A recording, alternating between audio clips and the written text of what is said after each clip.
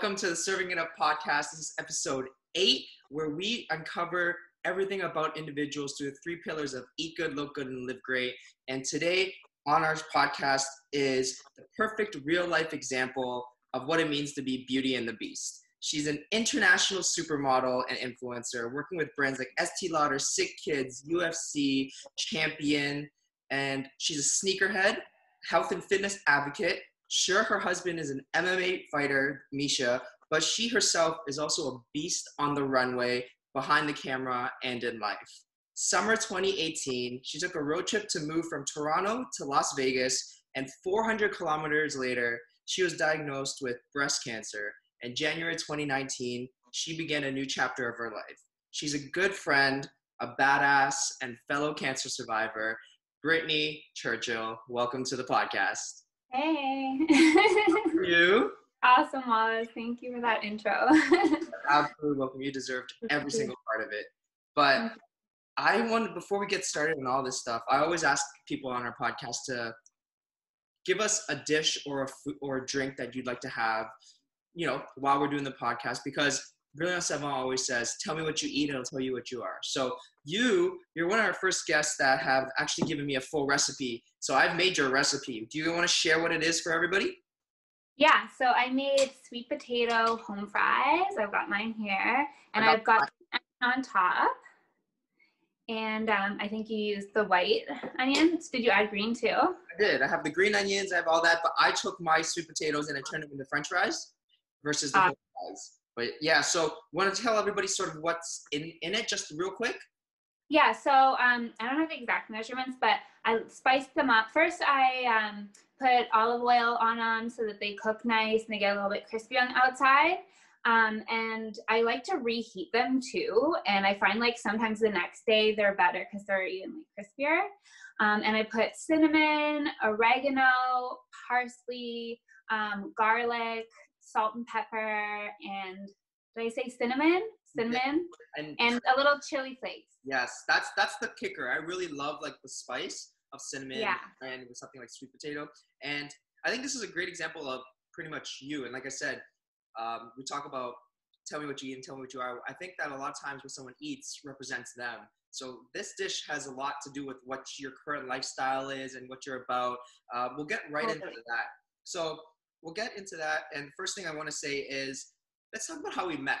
That's, I think, a very big reason of how we sort of connect so well and where we are right now. Do you want me to talk about it or do you want to talk about it?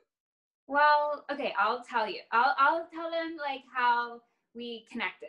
Okay, you do your story and then I'll do our story outside. Okay, so I was online sharing my story about my cancer battle, and I was right at the beginning of treatment. So I just found out I needed chemotherapy and everything, and I think I went through like my first session, and you reached out to me on Instagram, and you DM'd me, and you were basically telling me your story, what you went through, having cancer in your eye at such a young age, and like how far you've come, and that you have been, I guess, like 10 years, I think, by then. 10 years, or was it longer? Well, we met each other in 2018, so it's 13 years this year. Wow. Like 10, 11. Yeah, so you're over 10 years, like past, kind of like getting me to look ahead and letting me know that like I was gonna be fucking invincible after this or something like that. I forget exactly what you said. Yeah, because I remember I never knew about you, but you were from Toronto. Misha's from, Toronto. You guys train here. And then I think it was from the fitness industry. Someone posted your story or your post. And then We had mutual fitness friends. Exactly. And I saw you post something, and it was something that just pulled me into saying, hey, I wanted to reach out and just be like, because you were like right in the beginning, like you said, just started. It seemed like a little bit like uncertainty of like, don't know what really is there. I was like, and I remember exactly what I wrote in the first part of the DM too, because I was like, I really wanted to help. I wanted to reach out and just like be like, give you my experience and a little bit of encouragement. And I know I was like, this girl is like a supermodel, so she's probably not gonna open up anybody's just DMs. So I remember I wrote, this is not a dick pic. I was like, Please open. It's not a Yeah, thing. yeah, it was something like fun. It's like I like trusted you off the get-go or something from that, which is bizarre. Yeah. And I was like, I hope she sees this. I just wanted to tell her, that there's certain things that you can go through, or what are like important things or stuff. And sort of that's how we started, right? Yeah. We met, and then you invited me out to your shoot. Yes, so you came to, I had just walked Toronto Fashion Week bald, and for my first chemotherapy look, I did just like a last minute sort of spider web on my head, which was amazing. But then Fade Gods, he's Fade God from Miami Fades. He offered to do like a really cool design for my second look, and my hair had just started falling out, so I still had enough hair to do a hair design. So he offered to do it, and I thought it would be cool to like meet you somewhere while I was, still feeling good and in the city. And so I invited you to come there, which turned out to be awesome. You brought everyone hot sauce. And Dwight thought you're awesome, and my mom just thought you're the sweetest. And Shout out to your mom. Shout out to Annie. Yeah. But that was cool, and that was really cool. That's how it started. That's really how it started, and we've connected ever since. And it's been we were friends right away. Like as soon as we met, it was really nice. It was like beautiful. that first day. It was like a what is it? At least 4 or 5 hour shoot. Like the whole shebang. I think he spent 6 hours doing my hair. It was insane. It was so cool. It was cold as well. I remember it was winter. Yeah. Yeah. All right. Yeah. Now that we've gotten that and sort of figured out where we are and like let's let everybody know how we met, a little bit about you, let's get right into the stuff. Let's get right into eat good, look good, live great, food, health and fitness, lifestyle. Yeah. All right, let's do it, Britt. So first off, you live in Sin City. You live in Las Vegas. From Toronto, but you live in Las Vegas. And what I wanted to ask is, living in Las Vegas, what is some of the biggest tourist traps and local secrets when it comes to food? Because I know you're a foodie as much as you're a fitness model and all that, but you're a big foodie. Well, I am a foodie, but I don't go out to eat that much. Especially when I'm at home. In Toronto, I will have to say I go out to eat a lot more, and I know all the good places. In Las Vegas, I know that there's great places to eat, but I've only tried a few things. And I have to say my favorite is, I think it's called Yellowtail. It's got some good sushi, but it also has steak, and it's at the Bellagio Hotel. And I love the Bellagio. It always has beautiful decor and everything like that. But I usually make food at home. Like my husband loves it when I cook. And he goes out to eat a lot when I'm not home. So then let's get right into that then. If we're going to go into that way, we'll segue into, where did your love for cooking come from?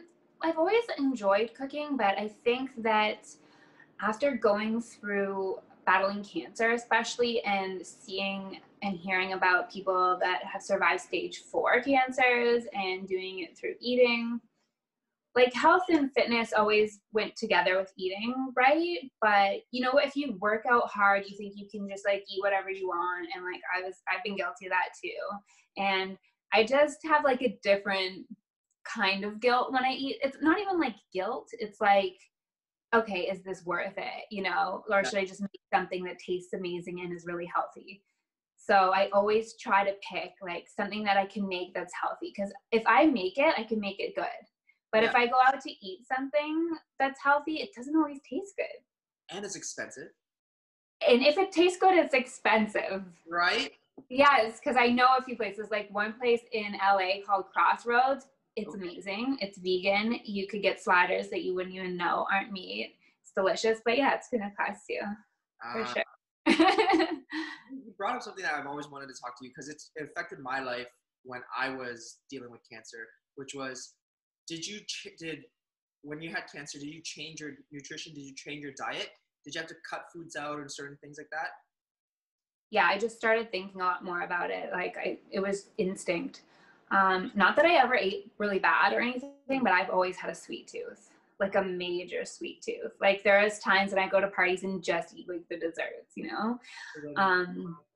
So I try not to do that anymore. Like I still enjoy things and you gotta live, but everything in moderation. And when I first got diagnosed, I didn't eat for like 2 days because I was so worried, that I was going to do something to sort of like speed up the growth of the cancer or something. So I started my research on that right away. And, depending on what kind of cancer you have, the way you feed your body can be healing. So I didn't want to eat a lot of meat that had hormones in it because mine was hormone positive. So I started doing more vegan, but then I went to a naturopath. And my iron was really down. So I was incorporating really great quality meats. And I actually have a friend who lives on like a Mennonite area out in Aylmer here. Yes. And he would bring me like the best stuff. Like he knew the animal. And so I'm not by any means a vegan, but I've done the vegan diet before. I just don't feel like all vegan is the greatest for me. And I also try to do a little bit more of a keto diet, so less carbs, not a complete, like I haven't been able to be completely vegan or completely keto. Okay. But I strive for both of those things. Gotcha. Time, which is very difficult. So it's a constant learning process for sure. And then with that going, did you have to cut out sugars too? Because with your sweet tooth, yeah. Like I don't eat any like chocolate bars, or like if I don't know what's in the food, I don't eat it. Like anything with like sugar in it is not really something I tend to eat. Once in a while, I'll have Cinnabon. I love Cinnabon. I love the Cinnabon, the sticks, the ones that they make the little mini ones that you can just dip things in. Oh yeah, I've had those, but not anytime, like not recently. But I have had a Cinnabon in Vegas. When you were doing your cancer treatments, what was your substitute for sugar? Did you? Fruit, berries. I ate berries, almost a whole thing of like blackberries or raspberries like every single night, which is something I think was actually pretty healthy. It doesn't have tons of sugar. The berries are really like good antioxidants too. But blueberries I didn't eat as much of. I think they're a little bit higher in sugar as well, but I love those too. I'm a berry freak. Like, I could never overeat them. Yeah, I remember when I messaged you, I think because your first, that caption, that our first interaction, you talked about like figuring out what to do with like your regular lifestyle and everything. For me, I said, and I always tell people, it was staying active was a big thing, but also diet. You reminded me of that. Yeah, and I stuck by that. Yeah, you have to just keep your mind away from all the other stuff and stay busy. And yeah, I remember I told you I had to cut certain things from my Asian culture. It was the doctors were like, cut away everything that's like sort of soy based, fermented. Cut away anything that's hormone based. So like I only ate female animals, which was really, really hard. Interesting.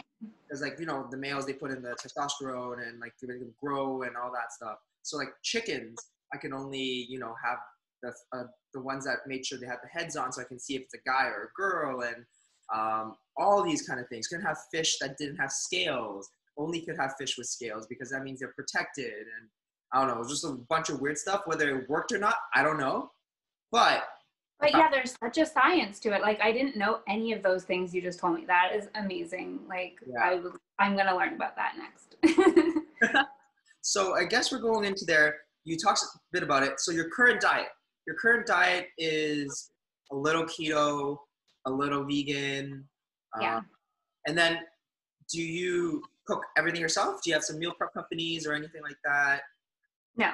I've had meal prep companies before, like just my husband's a professional athlete, so we've been offered them. I've been offered them, and to be honest, like they're only usually good for me for like a week, and then I don't know. I find the food quality doesn't always stay the same, and I get sick of it. And like I can cook the same meals regularly and never get sick of them. You're that kind of person. Like you can have the same thing over and over and over again. Well, yeah, like my husband has his favorites. Like when I make meatballs, I make it with buckwheat now instead of rice because it's healthier for both of us. He could eat that like every day. You cater to Misha's dietary restrictions as much? Meaning, because, he has his regimen, you've got your regimen. Do you cook two separate things or do you stick to one? No, I usually will cook one meal and then I give him more like meat or less of something that I want, or something that he doesn't like as much, but I'll just make it as one big meal. I feel like it usually takes the same amount of time to make a big meal with different components if you just plan it before you start. So I think that'll work like when you have a family too. If people like different things, you just have many sides. Yeah.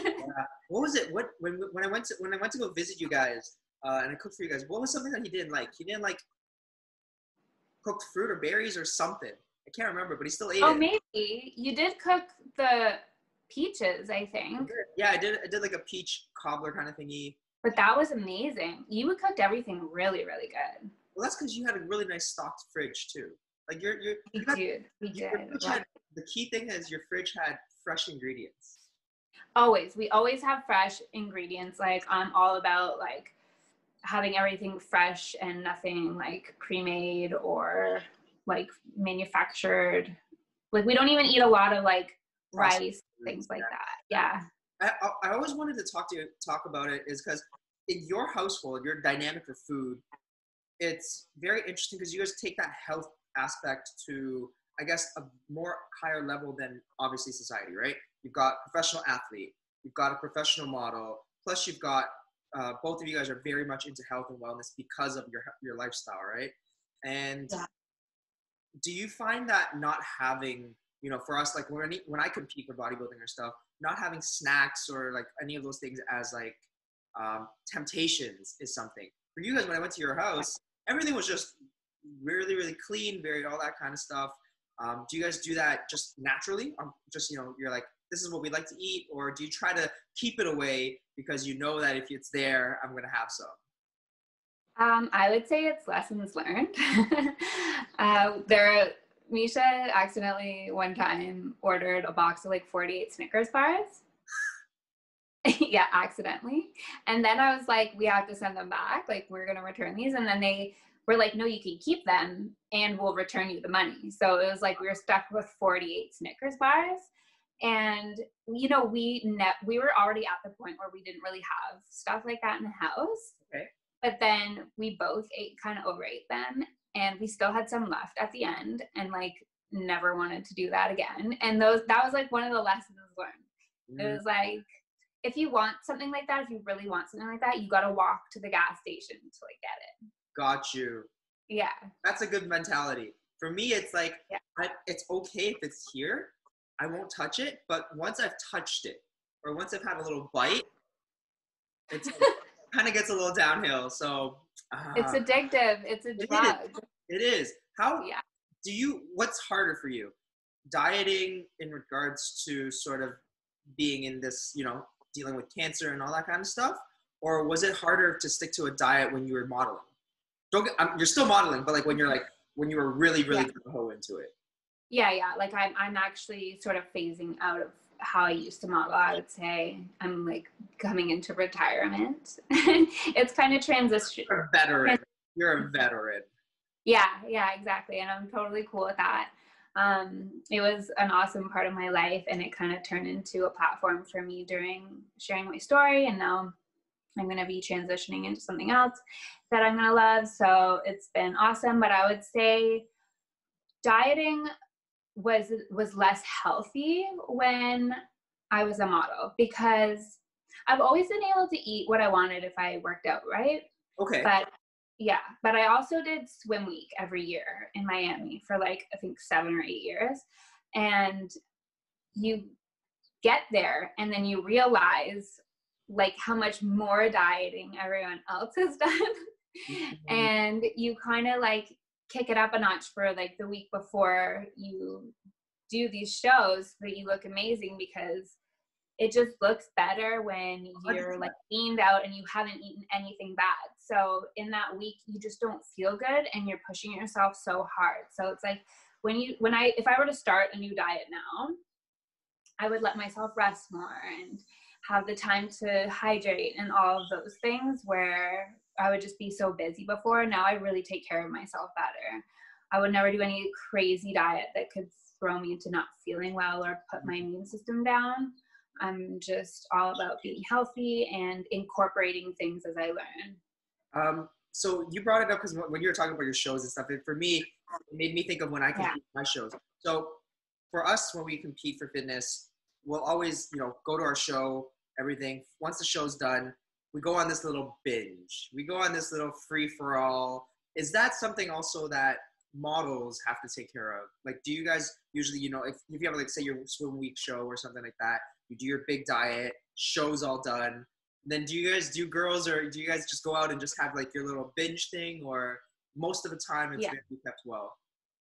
No, I would say most of us would go out and eat like whatever we wanted once the shows were done, or even once the shows started, because it tended like to not show up right away, So it's like, okay, we got the castings, we booked the jobs.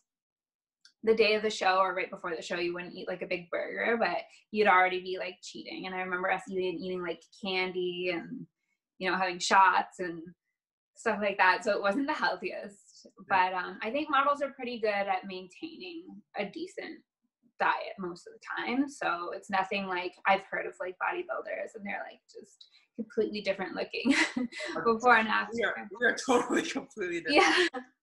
Yeah. Like I don't know how you guys do it. When you were modeling, did you have to hire a coach, like a diet coach, or was everything always yourself? So did you take care of yourself, or did Misha take care of your diets for you, or?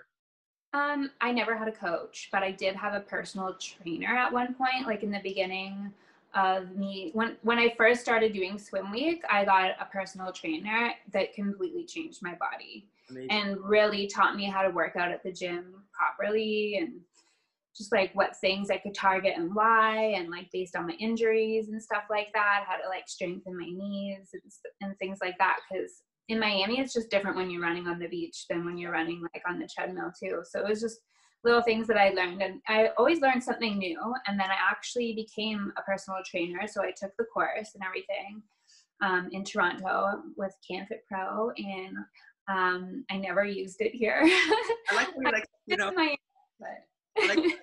I'm a personal trainer, CanFit Pro. Yeah, but I really just wanted to learn how to do it myself. Yeah. So that's crazy that you were able to, be at the upper echelon, I guess, if you want to call it, in regards to beauty, fitness, and all that stuff, and still do it yourself. So you're very intuitive with your body. Yeah, I love learning about this stuff.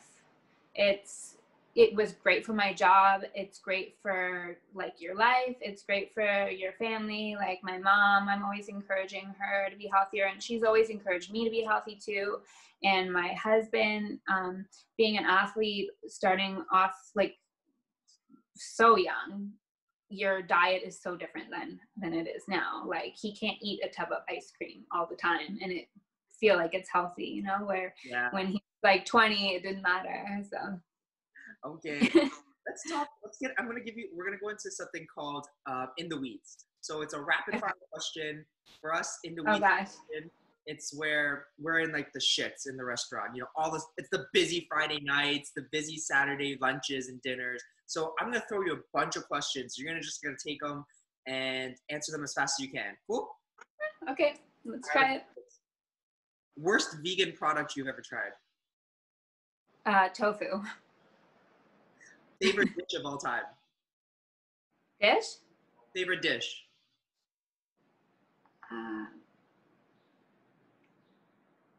Sorry, I'm not fast.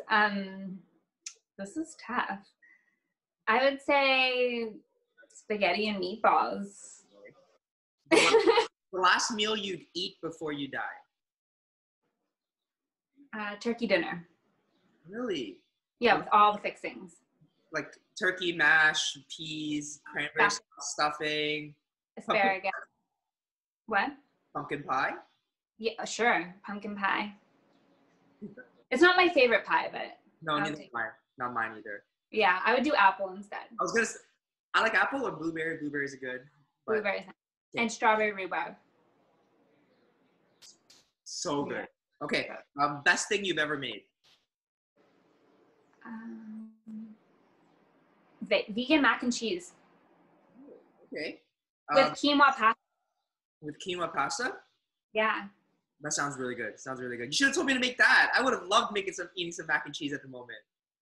I know, but I'm not on my plate. It's different without your own blender. Yeah. All right. The last thing you made Misha to eat. Probably meatballs with buckwheat and like tomato, cucumber, avocado salad with like fresh Parmesan on it. Yeah. The last dirty food you had. Dairy Queen. With my mom. Was it just the ice cream or? A Blizzard. We get the mini Blizzard. That's not too bad. But it's okay. No, but I felt really guilty. It's like something super processed that I hadn't had in a long time. Had the Dairy Queen ice cream cakes? What's that? You had the Dairy Queen ice cream cakes? Yeah, I have. Gold medal ribbon is my favorite. No, I gotta go OG. The original is. Oh no, I'm thinking of Baskin Robbins. Oh no. Dairy Queen ice cream cakes. Honestly, they hit different. I'll have to try. The layers, the crunch, the textures. It's so good. Next time Maybe we'll have to go. I was just gonna say we'll go eat one together. We'll just one giant one, eat one together. All right, all right. We're going from food. We gotta go. We already talked a little bit about it, but we're gonna go into health and fitness and lifestyle and sort of aesthetics. And we have to talk about it because we're talking with you. So one of the things I talked to you about, and I mentioned earlier, was staying active was something that really kept me, I think, positive and helped me with my battle with cancer. And you said you took that to heart as well, and you really stuck to fitness during the time you were battling your cancer. What was your fitness lifestyle like when you were taking care of it? Like during treatment? Yeah.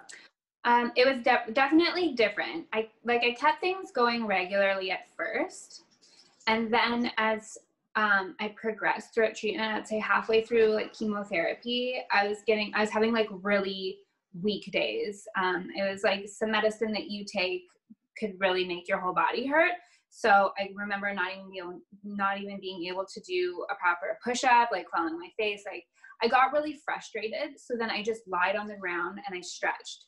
And just like lying flat on the ground felt good. Like you could feel everything in your body. So I just started listening to my body. It was like what had to be stretched or moved that felt good, and how many stairs could I climb. Like some days it was like that, and then some days I would feel back to normal again, and then I hurt myself really bad. I was jumping off something really high trying to get a cool picture for a shoe thing, and my knee just went out. And it was the most devastating part, was getting injured like that. And I had a cane. So then I did physio, and I had to work up my strength in my knee again. And it's still not 100%. So I had to remember back to when I had an injury before and just be patient with myself and do different cardio and different things and use ankle weights. And it was different. Yeah, I guess we have to preface this for everybody then is let's go right back real quick into your cancer battle, which is you did chemotherapy. Did you do radiation? I can't remember. Yeah. Yeah. So I did surgery first. Uh-huh. And then after a second surgery, they determined that I needed chemotherapy. Like it had spread a little bit. It just spread to one lymph node, but then they treat you like you're stage 4 because they assume it could be like running rapid in your body. So I did chemotherapy after like really aggressive treatment. And then I had a 6-week break. And then I did 6 weeks of radiation. And like 2 weeks after radiation, my skin went back to normal and everything in the spot. And my hair started growing back. And it's been like this long. So from the time you were diagnosed to the time you were finished all your treatments and in the clear, how long was that? I think it was so I got diagnosed October 2018, and then I didn't start chemotherapy till January. We just didn't expect it to be that bad. And then I finished, it was like a year ago I finished. So from October 2018 to like August 2019, yeah, it's like nonstop treatment. Yeah. So it's almost, it's like 10, you have like a 10-month time. Or Yeah, like 9-10 months. Right? Yeah. January, 8 months, 8 around, but the whole thing. Yeah. And so prior to that, what was your fitness like? It was intense and it was great. Like I really had mastered it. Okay, so like what's the typical day of a model, of, you know, an MMA fighter wife pre-cancer? Okay, and it's kind of back to like how it was then, now, right before I left Vegas, but we wake up, Okay. one of us makes coffee depending on who's more tired, and then we go to LVAC, is like our favorite gym, and do like a 1 to 2 hour workout, and then go home, make like our biggest meal of the day. Okay. And then sometimes we go for a bike ride. I just got a bike, so that's something we did here when we lived here and something we started doing there. But now Misha's like obsessed with mountain biking. He gets up at 5 a.m. to go. Well, that's like that's Vegas, though. Come on. What? It's because you're also in Vegas. You guys got like crazy hills and amazing places. Yeah. But it's like his new love. Like nothing got him out of bed at 5 a.m. That's amazing. You know, but every day he does it. So that's really cool. I'm a little bit nervous to do the crazy mountain biking like him yet because I don't want to hurt myself. I used to be like an adrenaline junkie and I would like do anything that could hurt me. And now I'm a little bit more aware of that, but I think I'll get back there eventually. So then, yeah, we go home, like make our biggest meal, chill, relax. Sometimes we have nap, like we like to nap because we really push ourselves hard. And usually he will do like his MMA classes, or because he teaches jiu-jitsu, not really in Vegas, but he participates more so there, and he works on his like sparring or his MMA. So he'll do that like at night if he doesn't do it in the morning. And then I usually only go to the gym once, and sometimes I'll go twice in the day. Do you ever, does Misha ever want to train you, or do you ever ask him to train you? Do you guys do your own separate things, or? We usually do our separate things at the gym, but once in a while we will want to show each other something, like a new routine, or like, hey, can you do this? Like, look what I can do. And just sometimes we feel like doing all the same stuff together. But usually it's him training me. I don't usually train him. He's a teacher. Like, he's so good at it.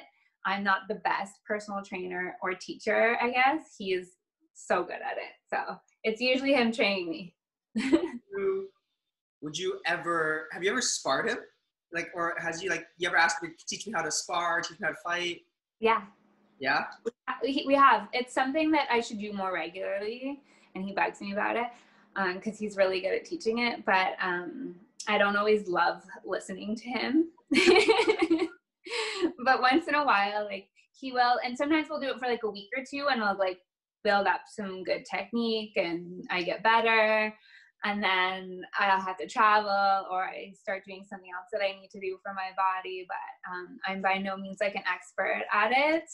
I wish I was better at jujitsu, to be honest. I find it so difficult, and it's such a valuable like knowledge to have, especially for women. So it's something that I will definitely be trying over and over again. In my head right now, I'm just picturing you grappling with Misha. And I'm just used to have mats. Oh, yeah. I was like, there's no way, Britt, you can't throw Misha. Misha's way too big for you to like. Yeah, that's how you hurt yourself. Gotcha. But that's more judo. With jiu-jitsu, it's more like putting yourself in a better position. And often, if you're small and then the guy's big, you can take them down if you know more. If you're the same level, it's not possible. But I could never be, like, he's a black belt. He's a professional MMA fighter. Exactly. I'm nowhere near. Okay. And people always ask me, like, if I'm an MMA fighter too. And I'm like, really? That's a good compliment. Yeah. I'm like, cool. Yeah. Okay. So we've talked food. We've talked fitness. Let's talk something else that you're very much into that has to do with looks. That I don't think a lot of people know, and I mentioned it, is You're a sneakerhead. Yeah, I love sneakers. You're a sneakerhead. You're actually, you rock with a brand called Zen. Yeah, I love Zen. Zen, they're in LA? Or No, they're actually in Las Vegas. they're in Vegas. Yeah. Let's talk about it. How'd you get into the sneaker game? Where did it all begin? Okay, well, I've always loved sneakers. Like my whole entire life, I've been a tomboy. Like I had an older brother, so sneakers were always my jam. Even when I was a kid, like my mom would try to get me to wear proper shoes with a dress, but it was always sneakers. So I've always been into that. And then when my story, like I talked about my story and I met the founder and owner of Zen, which his name is Kareem, in 2018, right after I got diagnosed. And he heard about my story, and then he was following my story online on Instagram, and he was in Toronto, and we met with each other after I did a photo shoot during treatment. Mm-hmm. And I was just telling him my story, what I was doing. He was following my workouts. Was something that he thought was really cool, is that I was like working out off the chemo, like trying to sweat it out. Yeah. So he offered me a contract with Zen to help with my bills. And basically he gave me a job to be like an Instagram influencer for Zen, who he hadn't even gone public with it yet. So it's very new, but they're doing so well. They just opened a store in LA. That might be why you thought they were there, but it's pretty cool. They have the whole social distancing thing down to a T, and it's still cool and awesome. And they have like so many cool people that rep their stuff. So when I went to go visit you guys, you told me to go check them out. And I loved the place was cool. Yeah. You've been with them for just over a year then? Yeah, longer than a year. So, or yeah, maybe like a year and a half. Okay. Yeah. And then are you in the flip game? The flip game. The flip game for sneakers. Are you flipping your sneakers or? Oh no. I know about like the StockX stuff. Uh-huh. And I've gotten a pair of sneakers on there before, but I actually learned about that from being with Zen. Like they're on a whole other sneakerhead level. Yeah, 100%. Like I don't even, it is like another world. Like I shouldn't even call myself a sneakerhead compared to some of these people. But like some amazing stories of people that have gone from nothing to something with this sneaker flipping game, which is pretty cool. Yeah. So when it comes to sneakers then, how many pairs do you have right now? Do you have more sneakers than heels? Oh yeah. Yeah? Do you have at least 20 pairs of sneakers? Yes. Yes? Are you a sneakerhead that's more into colors, or are you more into design? Yeah, I'm very particular. I remember when I visited you, you wore like your yellow, I can't remember, they were yellow. Yeah, the Nike Barrage. Oh, I was like, those things were the first thing I saw. Those are so cool. Those are probably like my favorite sneakers. Yeah. They're like all white, and then they have yellow on them, and they also have like kind of, I don't know what it is when you like glow in the dark outside, but they have a strip of that too. Yeah, they're pretty cool. They look like a comic book. Yeah, they're very, very cartoonish kind of vibe. So so you're saying you're very particular. What do you look for when you're like wanting to buy a pair of shoes? Usually like I don't know what I'm gonna buy at all, but I'll see something and I'm like, that would look really good with like an outfit style that I have. So I'll like think of the day or where I'm going or like the look I want to have, because I'll have many looks. Like sometimes I want to be really sporty and I don't want to look girly at all. Like I went through that phase when I had the shaved head at first. I didn't really know how to like dress up like I normally would in like a dress or something for a Friday night. I would go more like a tomboy look with like a t-shirt, like a boxy t-shirt or something. But I can always like dress up even a dress with sneakers. I'm really good at that. Okay, so when you go from outfits, do you go outfit to the feet, or do you bring the outfit to the shoes? Which one takes precedent? That's a good question because it's often that I pick the shoe and then I have the outfit to go. But I would say more times I pick the outfit and then the shoe. Okay. And sometimes it's shoe and purse. Makes total sense. Yeah, it's like they go together. Okay, what am I going to wear with this? You bring something up because about dresses, about when easier to wear stuff. Let's talk about modeling as Britt 2.0. So what I mean by Britt 2.0 is Britt, the model during cancer. We talked about this, and I thought everybody should hear about this.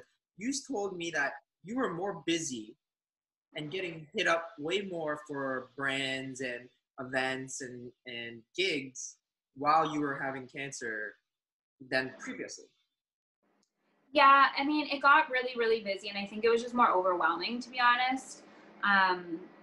It was just exhausting, and when I look back, I probably would never, like, tell someone to do that while they're going through treatment. It's not good for you, but I think it was sort of a therapy for me, keeping my mind off what was really going on by just saying yes to everything.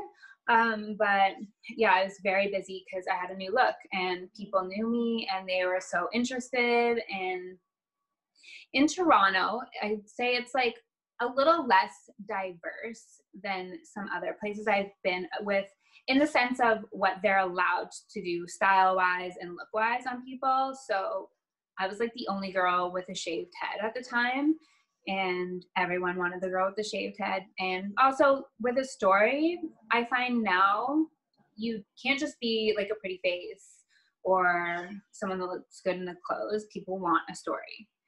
So you're not just a model anymore. And now people were just really interested in my story and wanted to help me survive this and wanted to help me pay my bills by hiring me and just empowering me. It was like so special. I got hit up by a lot of cool brands too, like people that had like a mother that had been through cancer, and everyone's been touched by cancer. So, you know, they would all really take good care of me too. So it was nice. It was really nice. Cool to watch when you're going through the treatments and stuff, the amount of different collabs that you were working on and gigs that you were going. You were doing like the runway stuff. You were doing, you know, Nobis, fashion weeks, all that. But then you're also doing things with like painting and like a different gym and all these kind of things. And was that something that you actively went out to go search for? Or was, like I said, these were people that sort of just followed and like wanted to come reach out? Yeah, I definitely had to pick and choose the stuff I thought was the coolest. So I really wanted to tell my story in a way that could help other people. So if it had something to do with health and wellness, I was all about that. Okay. And if somebody had a really cool idea with regards to the way I liked to look during that time, I went with that too. Like, I love Nobis. They're awesome. And I liked the way they styled me. It was very like, it was nothing wild and crazy. It was like a look that you could have and no one would know you were sick. Right. And then I did like magazine cover. It was super creative. Like, I was in a greenhouse and they had flowers all over me, and it was for a hair magazine, but I was completely smooth, like no hair at all, but they made it look so stylish. So it was just, it had to be creative, or it had to do with health and wellness, or it had to be something that I thought would be really cool. Yeah, I usually pick and choose now. Before treatment, it was all about like how much money I can make. Now it's like, you got to pay me good and I got to really enjoy it, or it has to be something that can help people. Like during COVID, I only wanted to do stuff that was going to make a difference. Yeah. I think that's something that when I talk to people who have gone through something. Doesn't matter if it's cancer or something like that. It's a big change. You go from, you really open your eyes to what's more important now. Yeah. And I think COVID did the same thing. It opened up the eyes to everybody in regards to, oh, I don't need this excessive thing on a Friday night or whatever. I only need the essentials. That's the only things I really care at the moment. So that's cool to see that for a lot of, especially as a model, for someone going through cancer and have to take your, hair's going away. You might not, the first thing that everybody worries about, or obviously you probably worried about, was, are people going to still want me? Will people still want to give me gigs? How's my career going to go? And I think it's something that a lot of women feel in general, not even if you're just a model, but like in life, it's like your partner's still going to be like in love with you and attracted to you, and are you going to seem like you're a burden on people? I mean, I remember you even feeling like that as like such a young kid, you know, to your family. Like, are you going to be costing them like some crazy expenses and stuff? And it's like a real thing. And I think it's part of why I pushed myself to work so hard too during that time. And unfortunately, that kind of goes with the territory. But you're lucky if you have enough people around you to like support you and make you not feel that way, which I also did. But yeah. Okay, let's go into now. We're gonna get into reps and sets. So reps and sets is our rapid fire question segment for this side. So if you're ready, we're gonna go right into it. Cool? Okay, I'm gonna try to do it really fast. Let me get some water. All right. Okay. All right. First one is gonna be sort of fitness based. Yoga or weightlifting? Yoga. Yoga? Yeah. Sports or MMA? Sport. For me, sports, but I don't watch sports. I only watch MMA. Okay. Let's talk sneakers now. High tops or low tops? Low tops. Checks or stripes?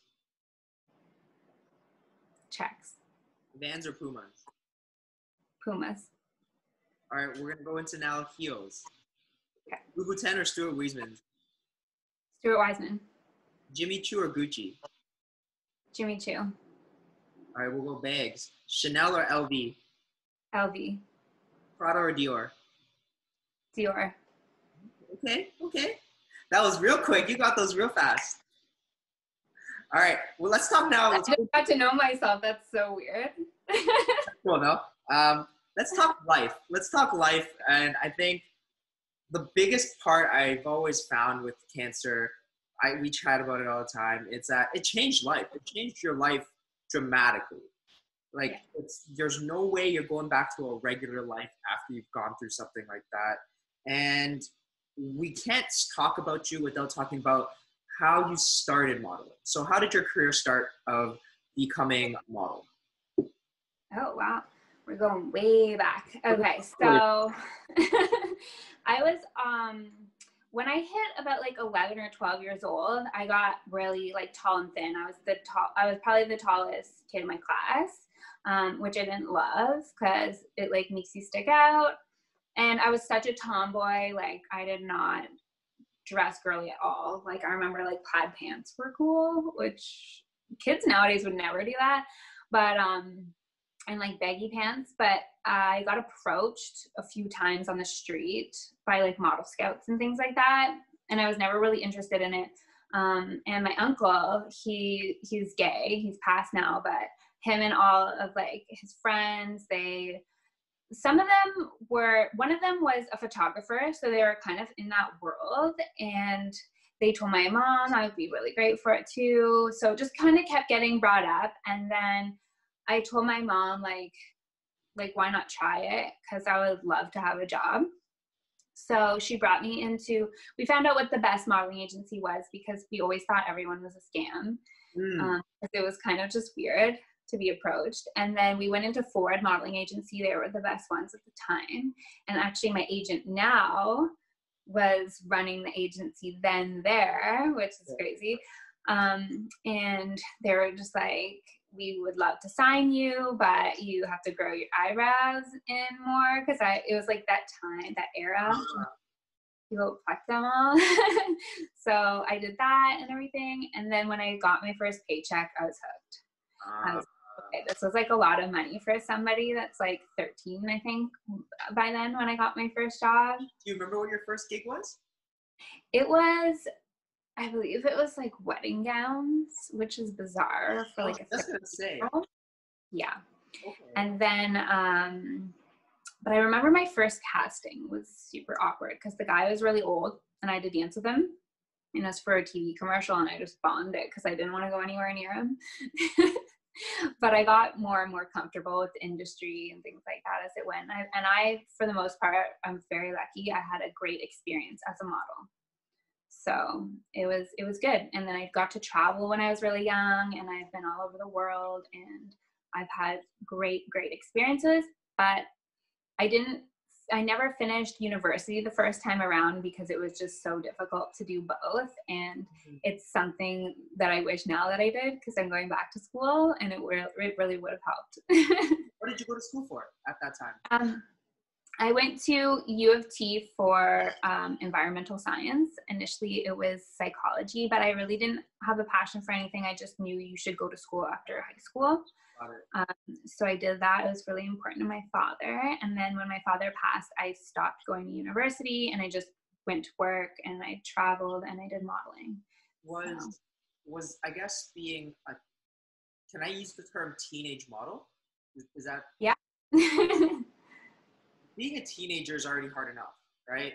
Like it's already those ups and downs. How hard was it to be a teenage model going through high school and everything like that? Did your friends know? Did your teachers know? Or Oh, interesting. I actually kept it secret for a long time. So in high school, my first few years of high school, I went to a regular high school.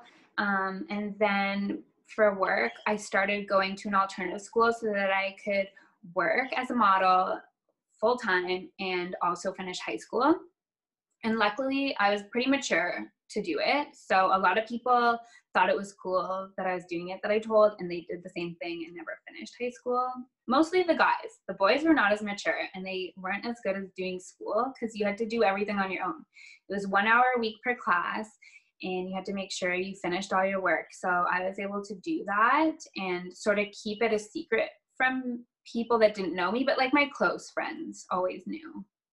When was there, do you remember or recall the time when if someone that was not a close friend was like, hey, I saw you on this, or hey, that's Yes.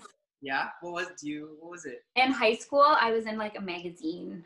It was like Cosmo or something, like one of the magazines that people all get. And a boy that I knew actually saw me, and he pulled out the picture of me and he put it like on some lockers.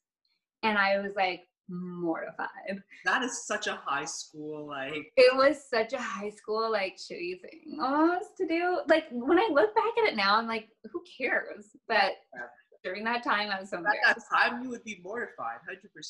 So, yeah. Then at what point did you, I guess, after alternative school, then you're just like, took it full on, yeah, that's me, this is what I do, this is my job. Yeah. Yeah. It took some time, though, to really be like, yes, I'm a model. Because I really felt like it was kind of braggy, and it was something I was doing as a real job. So I didn't want people to think any differently of me because of it. And I never thought of myself as like someone that was like super beautiful or anything like that. I thought of myself as like an athlete all the time. Like I was always just like a sporty person. So I never wanted to be that person either. I never wanted to be like the swimsuit model, you know. Do you find it, what do you find it maybe harder to put out as a title? Model or influencer? Now you got two sort of generations. Yeah, because influencers, it just sounds so intense, you know, like I'm here to influence you. But I prefer influencer. I feel like you have more to offer than just like, oh, I'm a model, you know, like people can think a lot of negative things when you just say I'm a model, unless they love models, but not everyone does. And it can make a lot of women insecure too when you tell them you're a model. But if you say you're an influencer, they want to know like, oh, what do you do? Like, what do you know? What is it that you talk about? Like, what information can I like learn from you? And I like that. Amazing. Okay, let's get right into something else, which is a really cool story, and I want to see if you'd like to share it. Was you talked to me about something called Pretty Sick and how it all started from a 12-year-old boy. Would you like to share that with everybody? Yeah, actually, it has a lot to do with Zen too. So I started my own brand called Pretty Sick. I just thought it was fitting because of my journey going through cancer. I was always told that I looked so pretty even with a shaved head, and because I was still modeling, I thought that was pretty sick. So that ended up being the name. And then the logo is a logo that my mom made a long time ago, but we just reconfigured it to have a bald head. So it's really a nice, beautiful logo. And so when I first started with Zen, they sent me a ton of new sneakers and new fitness wear, and that's what I lived in. During treatment and everything, that's what I was most comfortable in. And I could also just do a workout or stretch comfortably anytime, anywhere. If I was already looking good in that, I could go out, but I'd still be comfortable enough to remember to like get these things in. So when I was going through my treatment, I was hearing about this little boy, Lucas, who was 12 years old, who was also going through treatment. So my mom's superintendent was his uncle, and he was giving us regular updates. And we were doing treatment like kind of on the same path at the same time.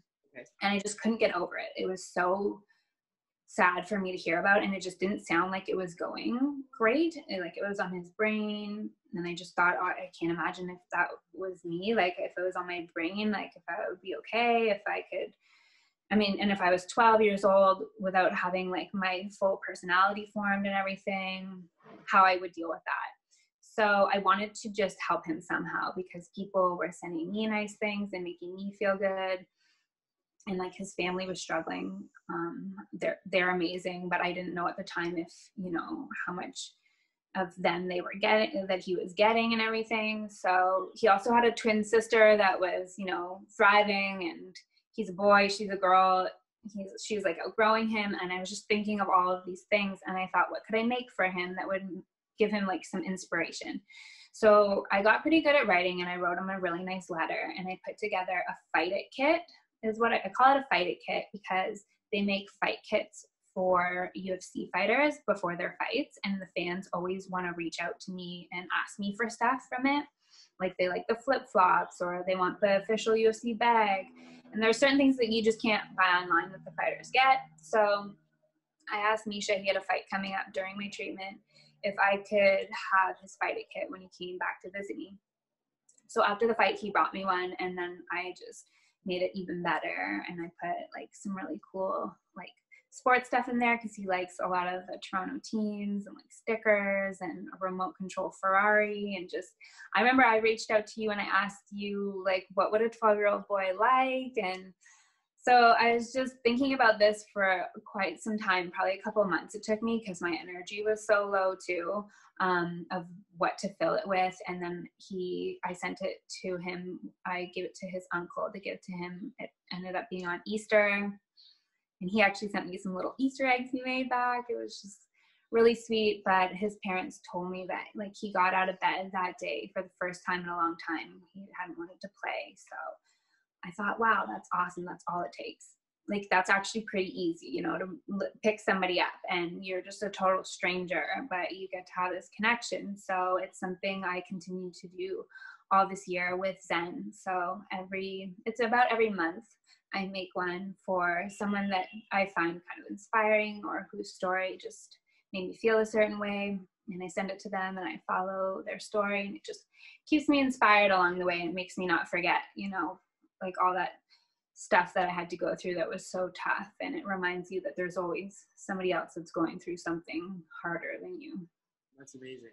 And yeah. Where can people find that? Where can people find Pretty Sick, or get more information, or reach out to you? Well, it is in the works, but me and my mother made, so Pretty Sick is my brand, and Zen helps me contribute to the Fight It kits. So the Fight It kits, we're going to be making a website about with people's stories and stuff like that soon. I'm working with a marketing company called Endeavours that heard me do a talk in New York when I was finished treatment. And they heard about the Fight It kit, and they were like, how can we help you make more? So they helped me with the other costs that Zen can't. So Zen provides all the goods, all the shoes and sportswear and the backpacks and everything. And Idiba will help me if I need like an extra bag, or if the shipping costs, because often I have to mail them out, and anything else that it costs. So they help with that. And then Pretty Sick is our brand. So my mom started making what we call Who Eggs, and it's something you can wear around your neck, which I wore around my neck during radiation, so that the sun wouldn't touch there, because it was summertime and I didn't want to wear a turtleneck. And you can also wear it as a mask now. So during COVID, it's been nice, and we've been sending them in each Fight It kit, but we're going to be selling them soon. You just have to learn how to make more of them. It's so crazy how sometimes some of the things in our life that we least expect to be positive things connects us with so many different unique opportunities and people and individuals. And Yeah. I'm excited to see just how far you go with this, because it's like you said, it doesn't take much for something to just pick someone up. Yeah. And it's like, if something means so much to you, you're willing to take it farther. Absolutely. Yeah. I guess we can get into now that a little more than your entrepreneurial side, right? So you model yourself, you have Pretty Sick, you find your own collabs, and you do all these brand partnerships and stuff. You're about to start a new career path. Yeah. Yeah. Would you like to, if you want? I'm so excited about it. If you want to, you could tell everybody about it. I'm gonna go as fast or as much as you want to go. So Okay. all yours. Let's tell us what's Britt up to. Okay, so I got into school, something I said I would never do again. It was so much anxiety for me the first time, but I am so excited and I'm so passionate about this. I want to become a nurse really, really badly. And I just got accepted into Nevada State College. So I'm back in school on Monday and I'll be starting classes. So I just, I did everything to get in, and I just got my tuition in and everything on time. My book's ordered, and I just cannot wait because I'm ready for a new career and I can seriously help people this way. And I feel like there is definitely a need for nurses. So everything in me feels really, really good about this decision. And I feel like I can't lose motivation because of it. It's amazing. So yeah. Is it a full-time program? Are you going to go full-time? Yep. I'm going to keep full-time so that I can go back to Vegas and do school and still like keep my healthcare here. So if you're a full-time student and you're abroad, you can keep your healthcare in Toronto, your OHIP, which is nice. And then I can become a nurse faster. So probably in like 3 or 4 years, I'll be able to do what I want. Amazing. And then will you just this? I guess this is very interesting because it goes back to when you're a teenager going to school and modeling. Now you are the model going back to school. Are you going to be doing any more of the modeling stuff, or? We'll see, because I don't mind doing the speaking stuff. So when people want to hear my story or like how I've chosen to give back, or if my story helps people, I don't mind sharing it. However, I do need to not be consumed with the cancer world at a certain point. So I'm going to step back a little bit from that after the end of the year. This year is completely dedicated to anyone that needs me or needs my story. I feel like it's really important for me. And then I'm going to submerge myself all into school, and being with my family is so important because I'm always away from them. And I think that alone can cause enough stress to give you an illness. And so I do not want to be away from my husband and my mom like all the time and traveling too much. It's just got to mean more to me than a job. So at what point, when was it that you're like, I want to go back to school? Okay, so nursing is something I've thought about doing over the years, and then work always came first. It always came in the way because there were so many things I wanted to achieve. And you needed money to do that, and living in Toronto is so expensive. And now that we're in Vegas, it's a lot more of an affordable lifestyle. I think I have a really good 4-year plan. And as long as I can keep doing like content online and stuff, making enough money that way, it'll be doable. So I'm just going to keep moving forward with that and just to grab things as I go that I need. So work-wise, we will just see if the opportunity fits. It's cool now because like you're going into this transition, you're transitioning from so many different things, right? And now you're transitioning from a model to quote unquote an influencer. And I think it's cool because I feel like you said you're retiring per se from modeling, but it just feels like your career as an influencer, if you will, is just starting. Meaning you got a whole new story of ex-model, nurse, cancer And survivor. like being a nurse is the best way to influence, I think. Agreed, especially now Yeah. during COVID, right? Like, Yes. incredible. I want to keep up the influencer part. I just don't want it to overwhelm me, because it does get overwhelming, you know, when people expect things from you or expect your posting and your blogging and stuff. But I think that going back to school will also help me with my schedule and my writing and all that stuff too. So I'm going to try to share as much of it as I go, and there'll be so much more stuff to share. We're going to see you in a Scrubs paid ad soon. And I've done that before.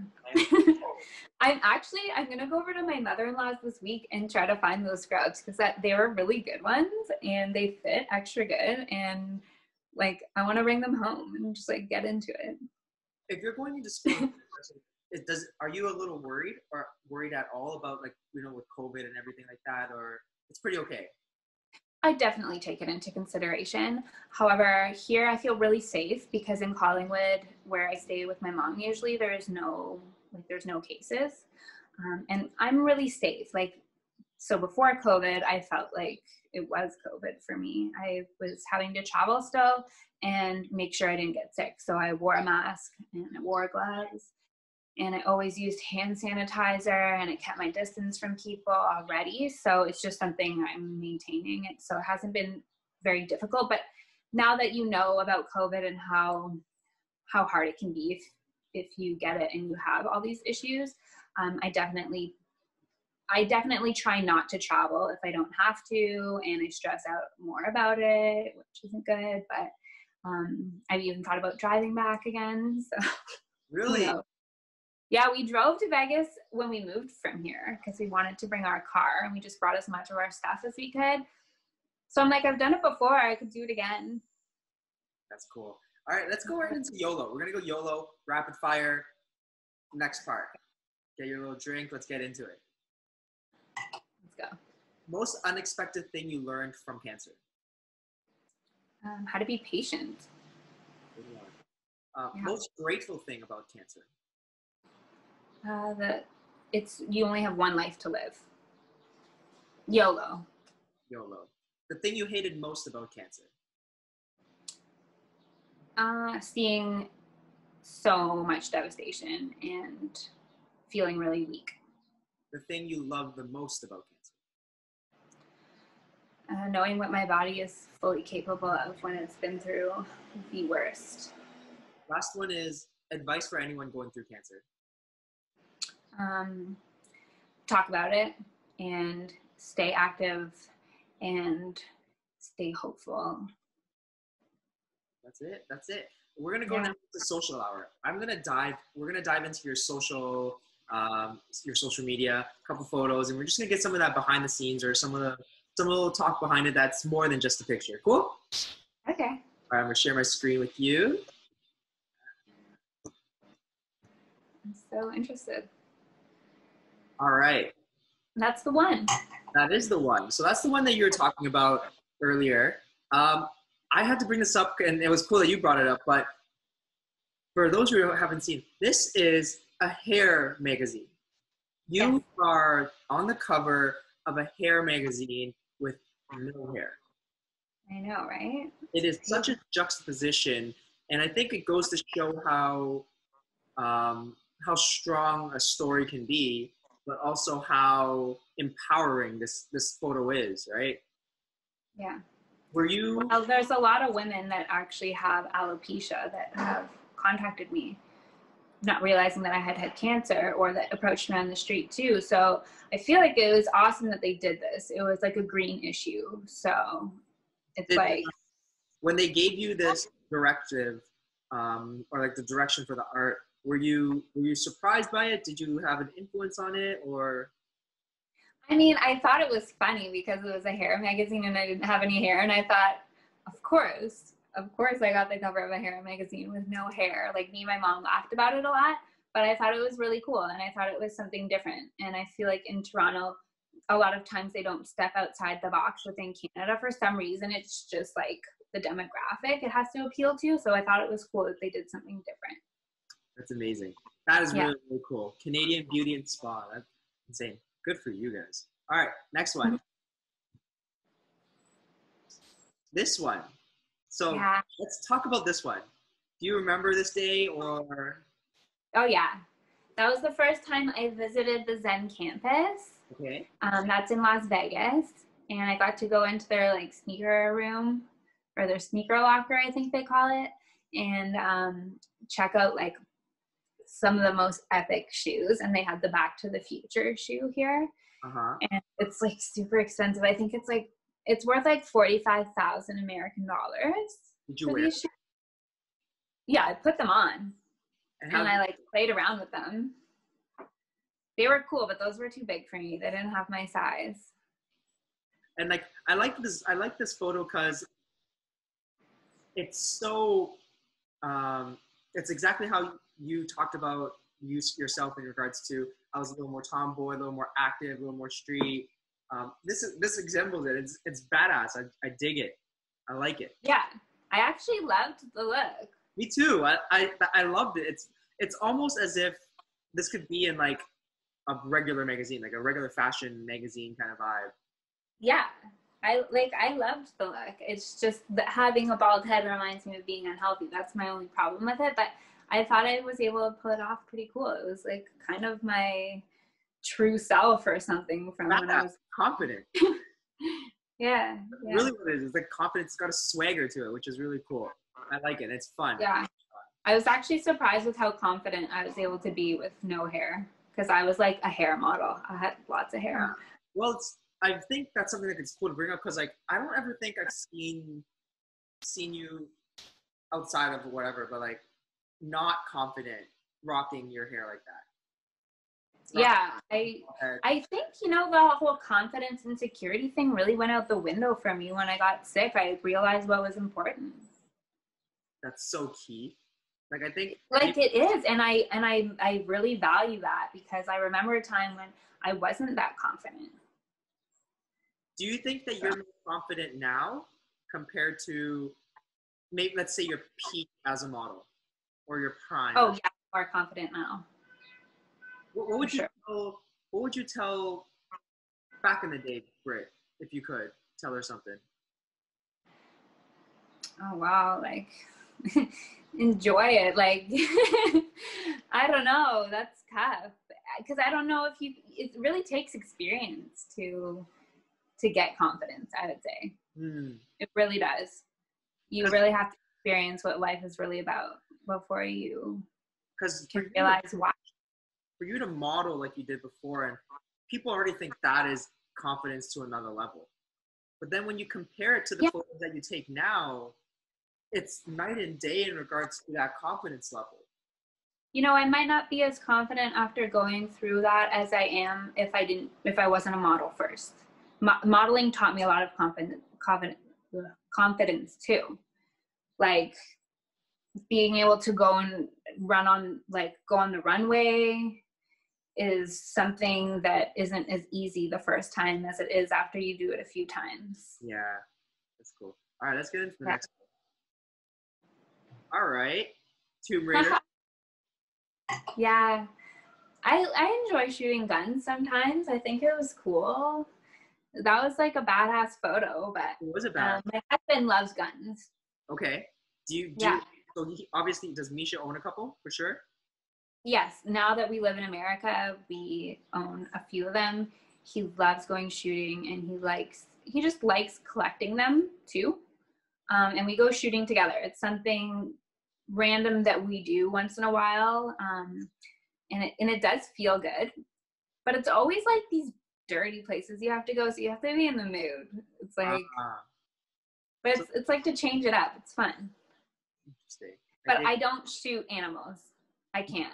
Yeah, for sure. Does Misha go hunting? Misha's been hunting. He went in New Zealand. Okay.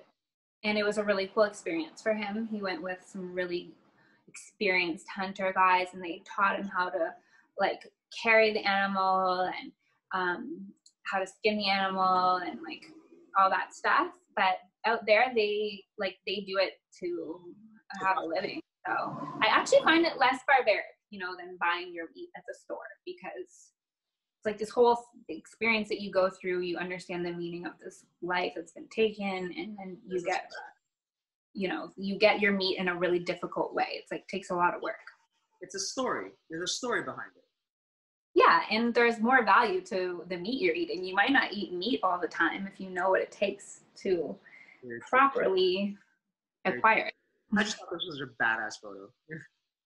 Thank you. I thought it was too. This one, I love this photo. This was, you posted this, I think we even talked about this when we first met, and you're like, this was like your first runway shoot or Toronto Fashion Week. Was it Toronto Fashion Week or? Yeah, it was Toronto Fashion Week. It's probably like the coolest photo. It's, I think if there's one word to put onto it, it's boss. Yeah. It's such a boss. I was a little insecure that day though, to be honest. So I was like shocked that this picture came out so cool, because my shirt, my jacket's really open, and they had it taped, but not well enough. So the side that I had surgery, I was like really worried that people would be able to tell, and I didn't want to freak anybody out. So I remember I was just like walking with one arm moving instead of both. But the picture turned out awesome. It turned out amazing, and it's a badass photo. It's very confident. I think I loved what your caption was about, which was strong women, empowering anybody in like sort of situations, and being able to overcome struggles and encouraging everybody. And yeah, this I actually recently posted like that because I was nominated by, she's actually the champion of UFC. She's the best, hands down, female MMA fighter. And she nominated me for this, and I thought it was cool, so I played along because I don't always do these types of things. But it was a little bit hard to post something like this during all the things that were going on. But women empowerment is so important to me, and it's something that I just never turn down. That's for sure. I think a lot of women look up to you, whether it's younger women, older women in general, because your story reaches and touches so many people on so many levels.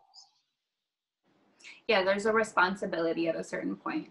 Absolutely. And I think when it comes to strong women and encouragement and everything, I think this next photo sums everything up. I think this is, who is this? Want to tell everybody who this is? That is my beautiful mother, and she actually just had to battle the same breast cancer as me. She is just so on top of things, though. She caught it really, really early, so she didn't have to do chemotherapy, thank the Lord, because I just can't imagine her having to go through that. But I posted this of us a few times now because I just love this photo. She took care of me like every step of the way. She is my person. She's so supportive too. Like ever since we've met, she's so supportive of like everything I do at the same time. Yes, she is like the best mom in the world. Incredible. And I can't think, when I think of you, I can't not think of your mom. Like, I know, we're very much alike. That first day when we were doing that at Miami Fades, she was there. We were just chilling and like just vibing, and she's an amazing artist. Yeah, she's an amazing artist. You said she did it well, and so she's pretty much. Is she okay? She's doing well. Yeah, she's doing really, really good. It's still frustrating sometimes, because after you do treatment and everything like that, there's always these like follow-up scans and things. So the first, I'd say year and a half, you get like so much anxiety and stress from that alone can feel like it's the worst part. But she finished radiation just like, I think like a week ago now.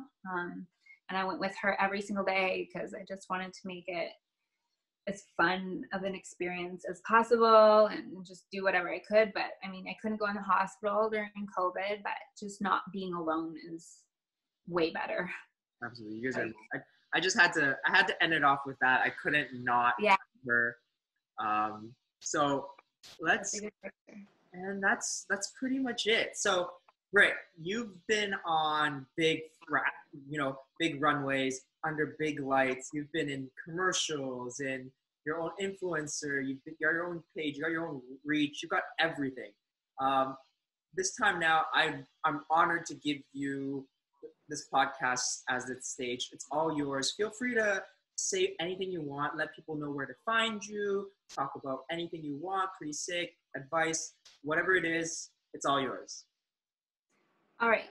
Well, thank you so much, Wallace. Wallace is an amazing human being. Like, for you to reach out the way you did was just something I'll never forget. I didn't make very many new friends during that time. So like, I just love that me and you get to be friends. I love your cooking. You inspire me to do that.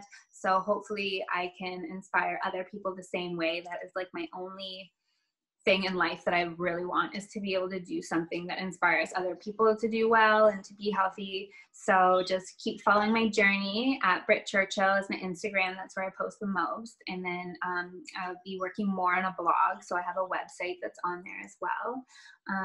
Well, usually I have a link to something on my Instagram page. So right now it's for sick kids. So if you want to go there and donate, they're sending iPads to kids in the hospital so they can stay in better reach with their friends and their family during COVID.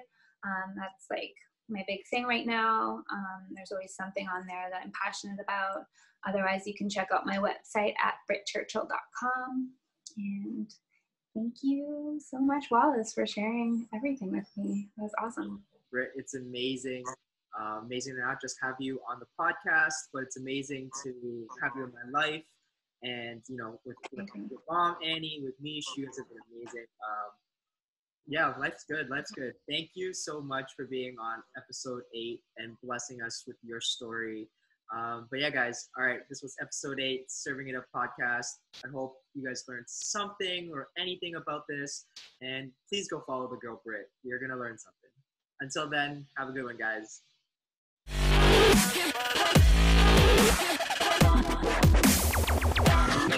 Yeah.